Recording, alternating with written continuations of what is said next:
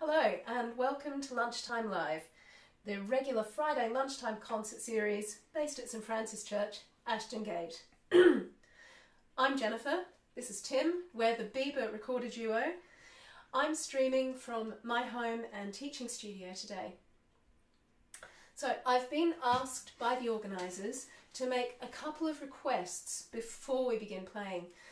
First is to please press the button marked subscribe to support the Lunchtime Live channel if you haven't already.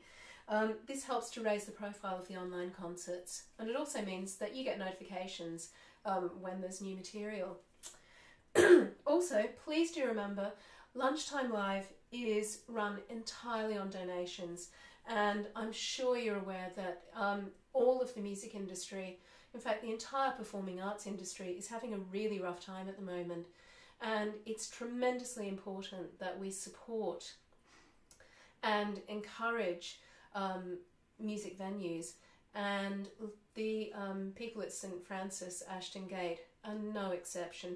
They're a really fundamental part of the music scene in Bristol now, and so please do support them and encourage them. Hopefully, at some point, we'll be able to actually go back to the venue and do concerts there. So, if you could donate, that would be fantastic. Follow the links on the website. Final thing is, please don't be shy. Leave a comment or a message. Tim and I won't see it while we're playing, obviously, but we will take a look back afterwards and see what you've been talking about. So, we're going to start off. We're playing a piece by Mattheson, who was a Baroque composer, died in 1764, and we're playing a Sonata number 3 for 2 recorders, and we're playing this piece on our Baroque pitch recorders, and we've got relatively matching instruments, so enjoy. Sonata number 3 by Mattheson.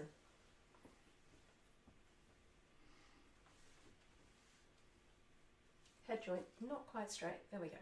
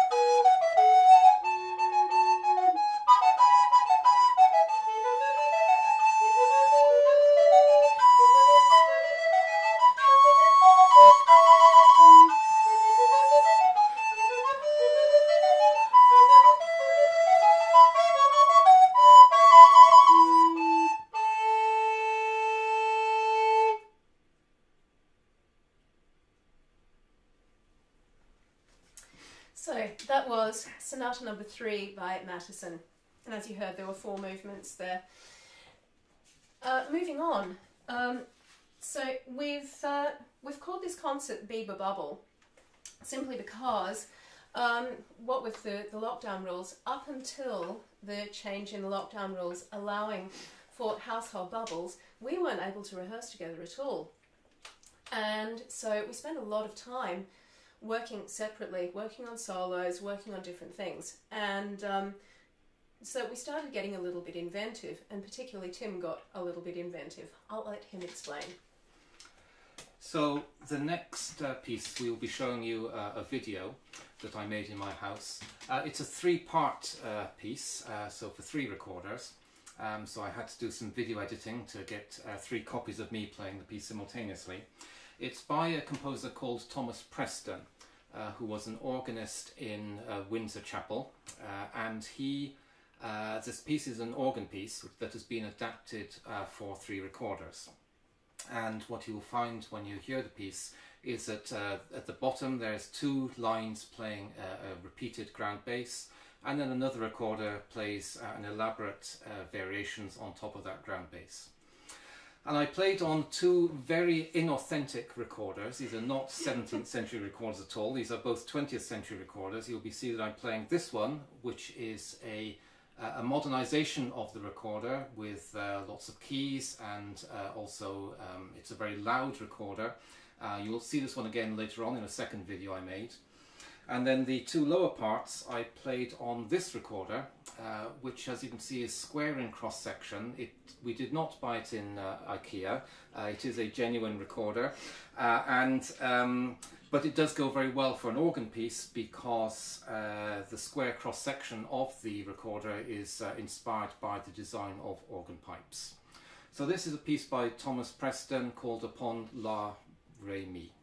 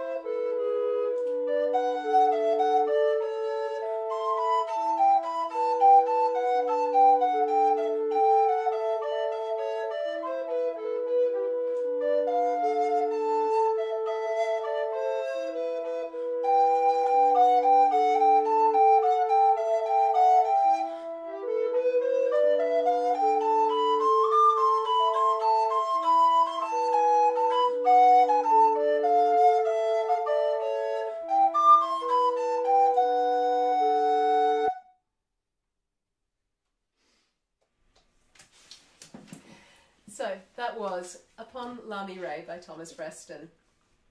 So those of you who tuned in to my recital for Lunchtime Live a few months ago will know that I really love playing modern music, and particularly music by Australian composers.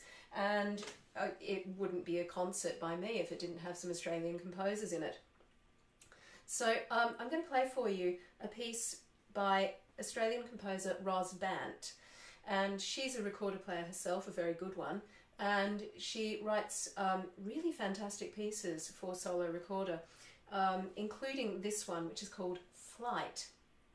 It's for the treble recorder, it's this one, and it's inspired by watching birds flying, particularly long distance. And so as I play this, what I would love for you to think about is imagining what it would be like to be one of those birds, like a massive gull, sort of soaring over the ocean. And it actually says over the top of the music, like the flight of a gull, expressively with air currents. So see if you can hear the air currents.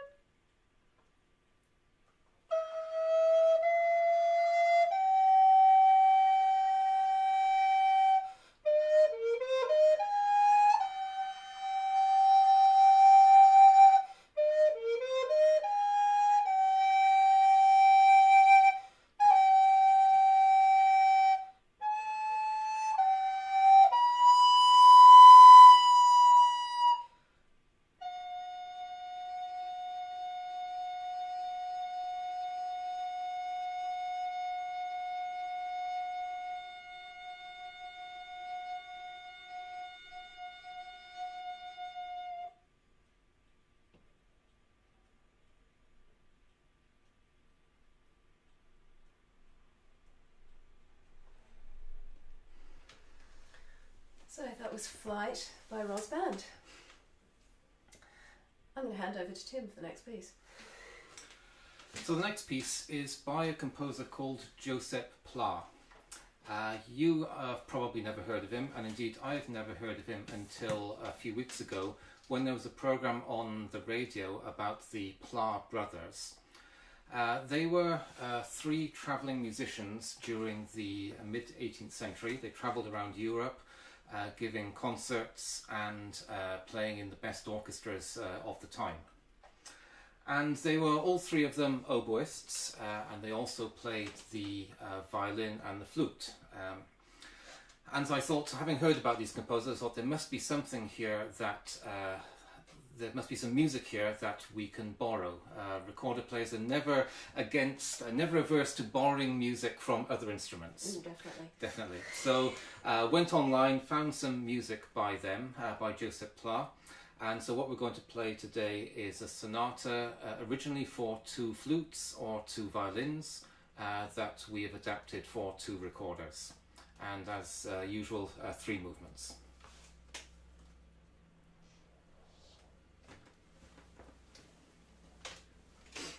I have picked up the right instrument, haven't I? 440. Excellent.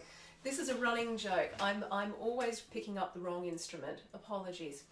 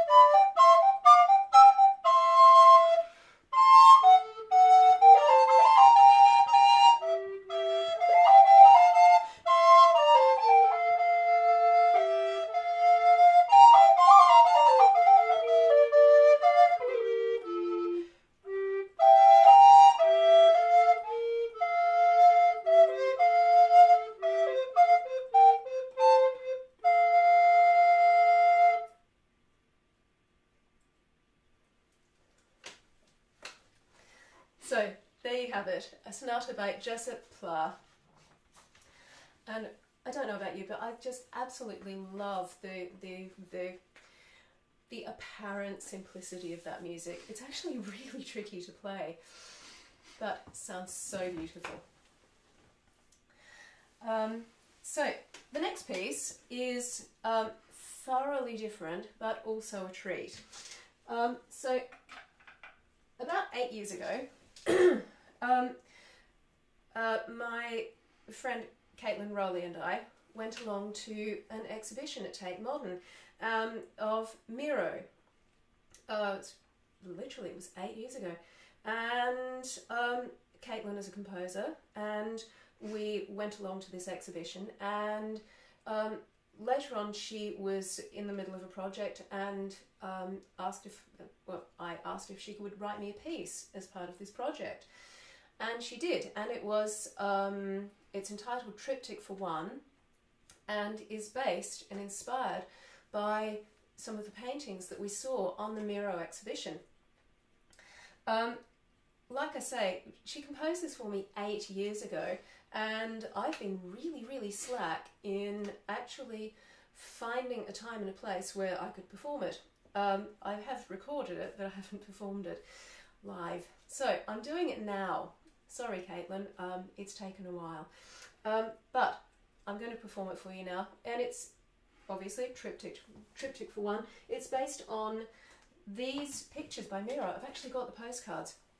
So they're quite slow. They have a number of extended techniques in them for the recorder: multiphonics, flutter tonguing, quarter tones, finger vibrato, singing through the instrument, all of the big effects.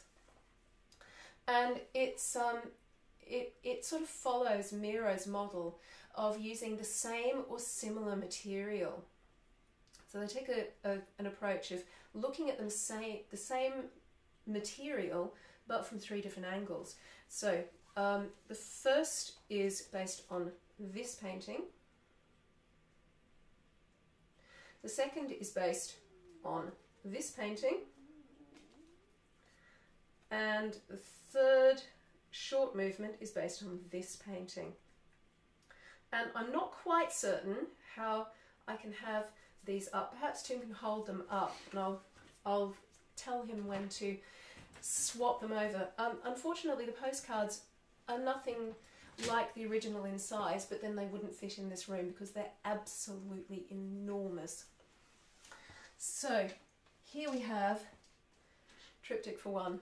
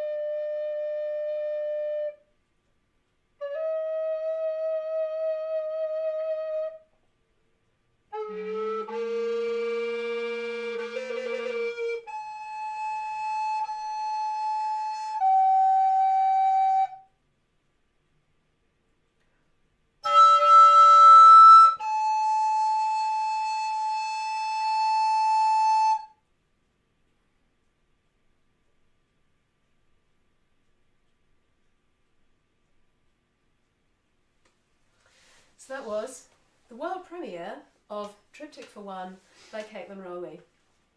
I hope you enjoyed that. I'm going to hand over to Tim for the next piece. The next piece is another video recording that I made during the last few months. I've been working for some time now on a set of studies by a French composer called Narcisse Bousquet, and I've been playing them again on this slightly unusual modernised recorder with keys to help with the extreme register, and it's also much louder than a typical recorder. I played this study in the previous Lunchtime live concert, and I thought maybe it needed a bit more work to get it a little better, so I studied it some more and then went away and recorded the video. So this is study number 6 by Narcisse Bousquet.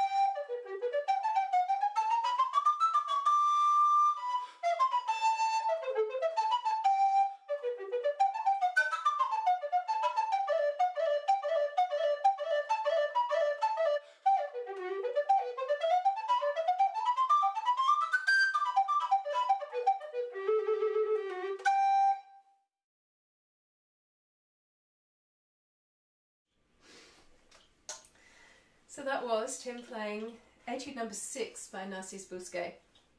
So the next piece is another Australian piece, strangely enough, by Australian composer Benjamin Thorn. It's called Forestry in New England, and it's not referring to United States, it's referring to a region, actually the region that I come from, which is sort of halfway between Sydney and Brisbane, but not on the coast, up in the mountains. Whoever called it New England was either deluded or very homesick, because it doesn't look anything like England at all. But it is very beautiful.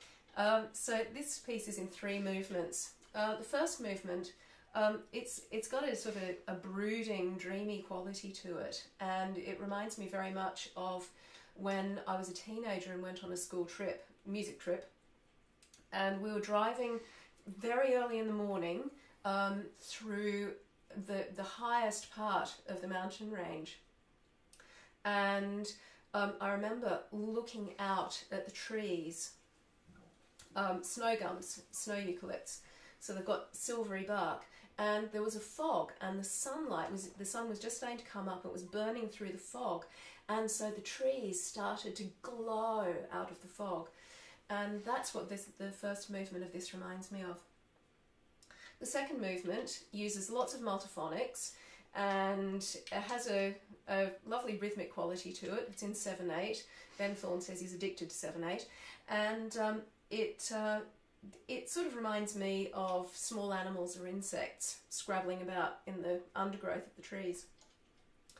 And the third movement is just riotously fun and reminds me of when I was a little kid, and we used to go to, you know how in this country they have forest schools where kids get to, you know, typically sort of 5, 6-year-olds get to go out into the forest and, you know, walk through the trees and collect leaves and, you know, toast marshmallows over campfires and all that sort of stuff. Well, in Australia we have bush schools, and the local one was called Thalgara, and all school kids ended up going to Thalgara, and this movement reminds me of being 6 years old and in the middle of a group of 30 6-year-olds rampaging through some relatively safe bushland at Thalgara. So this is called Forestry New England for bass recorder, and I hope you enjoy it.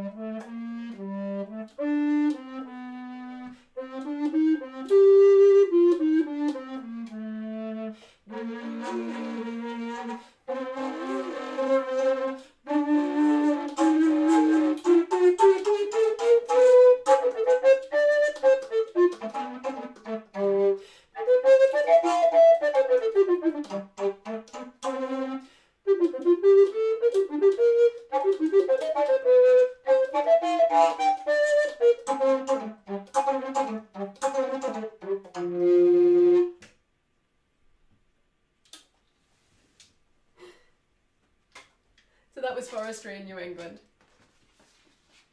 So we've come to our final piece, and thanks so much for listening today. Our final piece is a piece by Boismortier. It's a concerto in C for 2 recorders. I'm making sure that I'm picking up the correct instrument, and it's in 3 movements, and we're tremendously lucky to play them on matching recorders that we had especially made for us by Australian maker Michael Grenter. We're very lucky to have such beautiful instruments.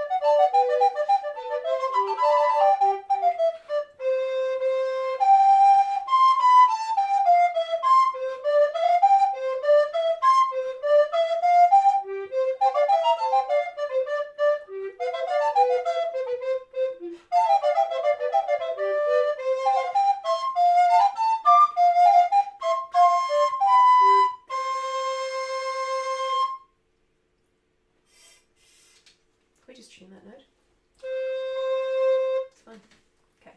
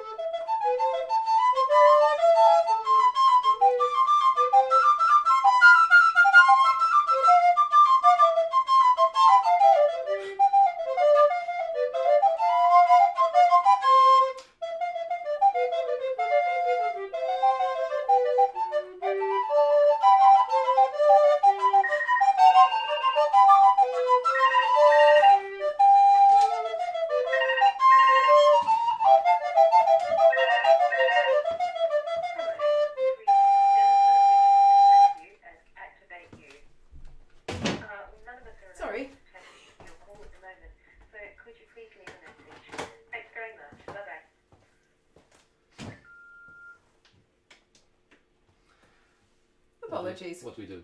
Just finish the food. Okay. Finish the movement. Thank you for calling.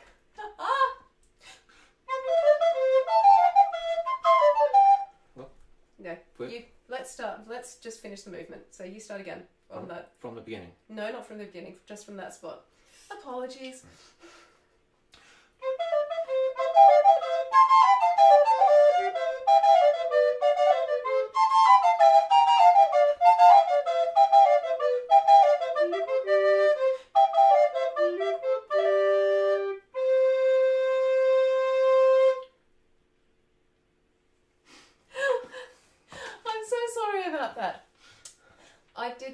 I forgot to remove the landline, and typically that is when someone tries to call to tell me that my non-existent Amazon Prime account has been compromised. So thank you so much for listening today. If you enjoyed our music, and if you would like to hear the Boismortier without a telephone interruption, you can go to the Biber Recorder Duo YouTube channel. Just search up Biber Recorder Duo. You'll find lots of other stuff on there. You can also visit our sister site, which is Pink Noise Recorder Quintet. That concludes today's Lunchtime Live event. Please come back 1:10 on next Friday, 31st, where you'll get to hear Richard Lee Harris on piano. Keep an eye on the website for the rest of the schedule. There's plenty more in the offing, particularly over September. A final message from the organisers: it's not too late to leave a comment, and please subscribe to the channel, and please do consider leaving a donation. It's tremendously important that we have venues in the local music scene to perform in, and St Francis is one of the true gems of the Bristol music scene, so please do consider donating. Thank you very much.